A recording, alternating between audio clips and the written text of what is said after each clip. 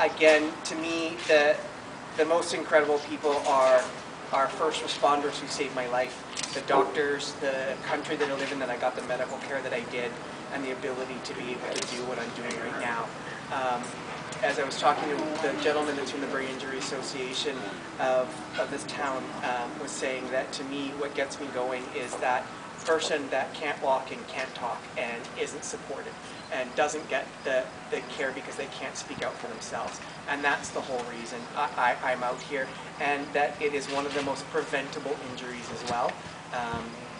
Brain injury gets linked as things like concussion, to stroke, to subdermal hematoma. They're all brain injuries. They're all issues that need to be looked at, and we need to be doing simple things like putting a helmet on our kids, and to the adults as well. It's one thing to put a helmet on your kid, but it's the dad that has to make sure that he can continue to make payments for the mortgage and stuff like that, to supply for his family. So you guys are the inspiration. This is why I'm doing this. This is absolutely fantastic. This is a great town and a fantastic turnout. And you know, I wouldn't be here if it wasn't for Brain Trust, if it wasn't for Melissa and my wife. This isn't just me. All I have to do is run. Seriously, it's everybody else that has to work really hard. I get to run every day. It's really not that hard. I'm kidding, it hurts some days, but this has just been fantastic, and thank you to the mayor for turning out. This has just been awesome.